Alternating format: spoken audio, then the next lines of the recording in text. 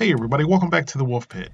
Today in the next episode of the What Are We Eating series, I'm trying prepackaged processed ribeye steaks once again with very low expectations after the Dollar Tree ribeye steaks. They can't be any worse, or can they? So let's get started and see how these compare to Dollar Tree ribeye steaks and fresh ribeye steaks.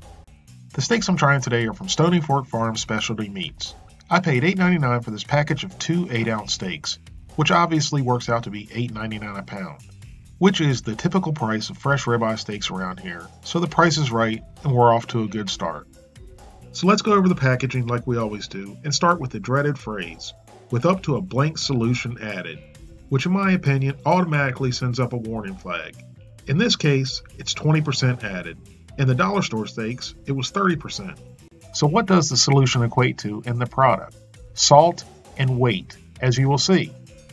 The nutritional values show just how much crap is pumped into this meat. 280 calories per steak. Doesn't sound bad, right? Well, a fresh ribeye has about 77 calories per ounce, which would equate to 616 calories for an 8-ounce fresh ribeye.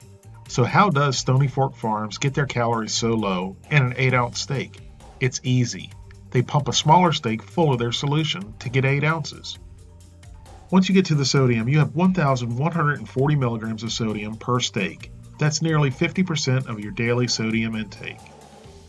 Let's put this into perspective. A fresh 8-ounce ribeye steak has approximately 128 milligrams of sodium.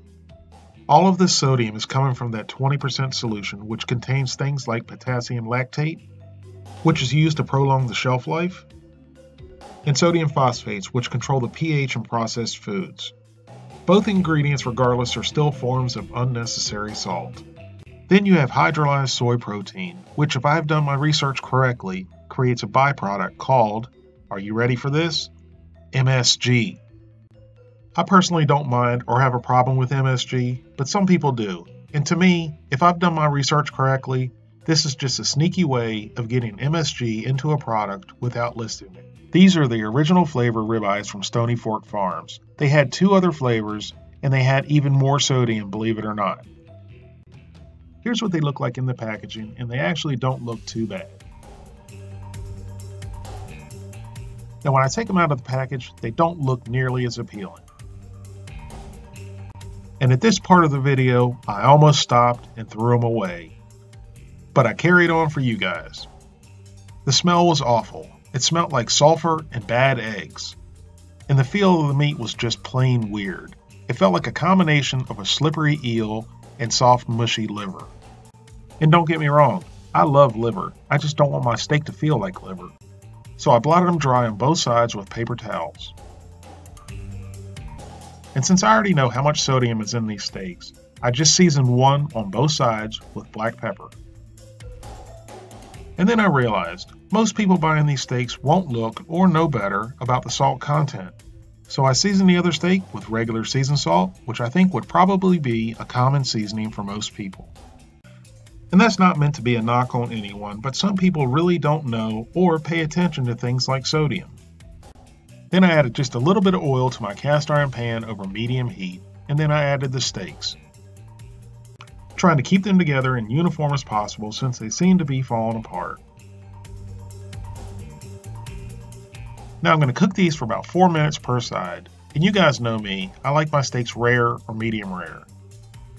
But the package said to cook these to 160 degrees, and by golly, after the smell that came out of the package, you better believe I'm going to cook them to 160 degrees. After 4 minutes, they kind of grew a tail. So I gave them a flip and let them go for 4 more minutes.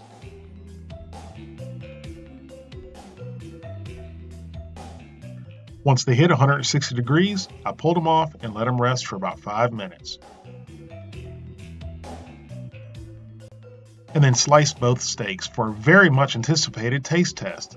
That's sarcasm, by the way. And now I'm going to try the steak with the seasoned salt first. And yes, that is A1 steak sauce back there. I thought if there was ever a need for steak sauce, it would be today. The steak is firm when you squeeze it, but it pulls apart fairly easy. At least the first piece did. And it seems to be pretty moist. This steak really had no flavor other than the seasoned salt. It was definitely moist, but very gristly. And then I tried the one with the pepper, with the same results. The meat had no flavor, all I tasted was the pepper, but it was moist and very gristly. Alright, let me be totally honest, I'm being too nice. These steaks were awful. And then I tried both steaks with A1 steak sauce, and I gotta tell you, A1 steak sauce has never tasted so good. If I was really eating this as a meal, I'd throw the steaks away and drink the A1. The bottom line is, these steaks are no different than the dollar store steaks, just bigger and more expensive. And buy fresh steak. At least then, if you're paying $8.99 a pound, you're getting 16 ounces of meat instead of 20% solution and a little bit of meat. Thank you all very much for watching. I hope you do not give these a try.